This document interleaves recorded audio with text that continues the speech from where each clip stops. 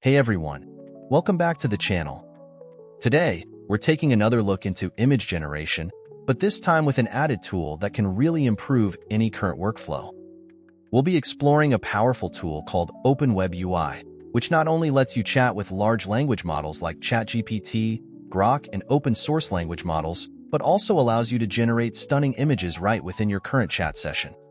It's very similar to the experience you might have with OpenAI's DALL-E 3, but with even more flexibility and customization. Imagine crafting detailed image prompts with your language model and instantly seeing those visions come to life as images. That's the power of openwebui's image generation feature. We'll be focusing on how to connect your custom ComfyUI workflows, powered by cutting-edge models like the Flux family, specifically the SPEL and Dev models, to generate images within openwebui's text generation chat. This is incredibly useful for creating compelling marketing visuals, brainstorming creative concepts, or even just having fun exploring the possibilities of AI art. You could use it to generate images for your blog posts, social media content, or even product mockups. And because openwebui is self-hosted, you have complete control over your data and privacy.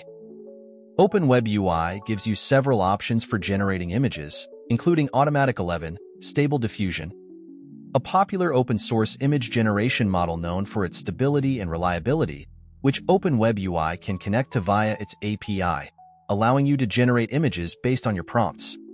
Another option is ComfyUI, another open-source image generation framework offering a node-based interface for building and customizing image generation workflows. You can also use OpenAI DALL-E if you have access to its API to generate images within openwebui. DALL-E is known for its ability to generate high-quality images from complex prompts. For today's tutorial, we'll be using ComfyUI with the Flux models. The Flux family of models, developed by Black Forest Labs, are relatively new but have quickly gained recognition for their impressive image generation capabilities. The SPEL and Dev models are particularly noteworthy for their speed and quality.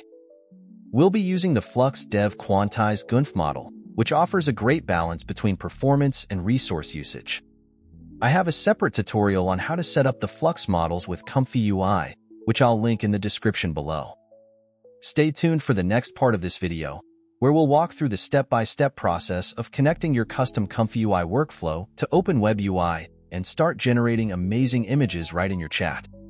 If you haven't already, smash that subscribe button and ring the bell so you don't miss out on more awesome AI content. Alright, let's get our hands dirty and walk through setting up image generation in openwebui using ComfyUI and the Flux models. Remember, I've covered openwebui and ComfyUI in detail in previous videos, so I'll link those down in the description if you need a refresher. First, ensure you have openwebui installed. If you don't, a quick way to do this is by running the command pip install openwebui using Python 3.11.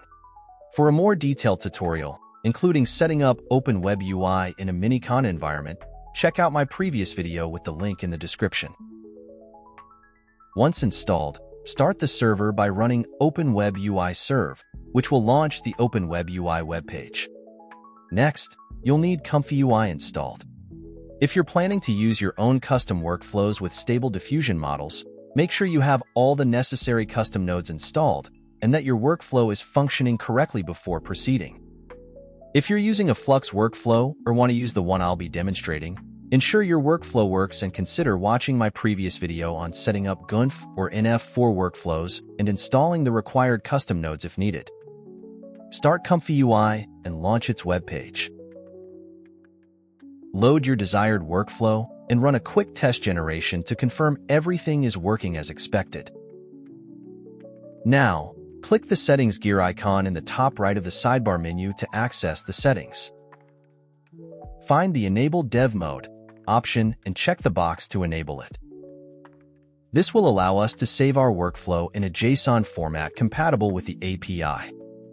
Exit the settings, and you'll notice a new option in the right sidebar menu called Save API Format. Click it to save your current workflow in API format to your desired location. Keep ComfyUI running and navigate back to openwebui. In openwebui, click the profile icon in the top right and go to the Admin panel. Click on Admin Panel Settings and then navigate to the Images section. This is where you configure image generation settings for openwebui. You have 3 options: Stable Diffusion, ComfyUI, and OpenAI DALL-E 3. DALL-E 3 is the simplest, requiring only an API key from the OpenAI website, but be aware of the associated costs. To use Automatic 1111 Stable Diffusion, you'll need to launch it on your device with the API flag enabled and enter the API URL in the provided field. However, using SD limits the customizable settings for image generation and offers less flexibility. In this video, we'll be using the ComfyUI custom workflow option for its versatility and customization possibilities. Select ComfyUI from the drop-down menu and copy the ComfyUI URL link from its terminal, pasting it into the URL field in openwebui. You can test the connection by clicking the spiral icon next to the field. Enable image generation by clicking the button, and then upload your API workflow created earlier by clicking Click here to upload a workflow.json file. Now comes a crucial step. Carefully examine the ComfyUI workflow to identify the 6 node numbers needed for the ComfyUI Workflow Nodes section. Node numbers are located above each node settings in the workflow and are typically left aligned in the JSON file. For example, the width and height nodes might have the node ID of 5, since the ID is highlighted in quotes just above the location where they are located. Then, you would do the same for the remaining nodes. The prompt node here would be 6. Further down, the UNet model node is 27. And the sampler node with the steps and seed settings is 30.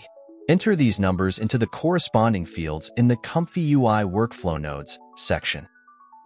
If you're using my Flux GGUF workflow, ensure the models are in the UNet folder within the models directory and copy the model name from the workflow into the designated field.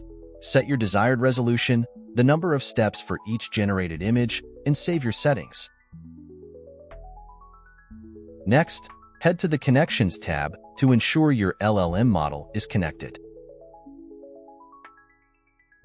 To save memory since ComfyUI is already running, I'll connect to the Grok API for fast inference using their Llama 3.170b model by entering the Grok base URL and my API key, then saving.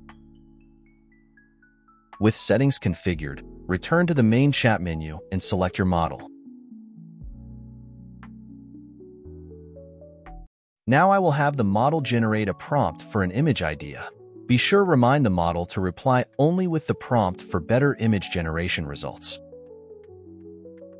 Once the model provides a prompt, click the small image icon below the chat bubble to initiate an API request with the prompt message. You'll know it's working if no errors appear and a loading message replaces the image generation button. You can also monitor progress in the ComfyUI terminal. If you encounter an error, simply click the image icon to retry. I tend to get an error or two when I first initiate a request, but it starts working fine after a few retries. Upon completion, the generated image will appear in the chat UI. Tap for a closer look, and if you'd like to regenerate, click the image icon again. Remember to save your image before generating others, as new images will replace the old ones. This is hands down one of the best ways to get any model that's compatible with openwebui to generate well thought out and accurate image prompts. And there you have it. You've successfully integrated your ComfyUI workflows with openwebui to generate images directly within your chat sessions. This powerful combination opens up a world of creative possibilities, allowing you to explore the synergy between language and image generation. Don't be afraid to experiment with different workflows, models, and prompt engineering techniques to discover what works best for you. The world of AI image generation is constantly evolving, so stay curious and keep pushing the boundaries of what's possible. If you found this video helpful, be sure to give it a thumbs up and subscribe to the channel for more exciting explorations into the world of AI and technology. And as always, I'd love to hear your thoughts, questions, and experiences in the comments below. Let's continue the conversation and learn from each other. Until next time, happy creating!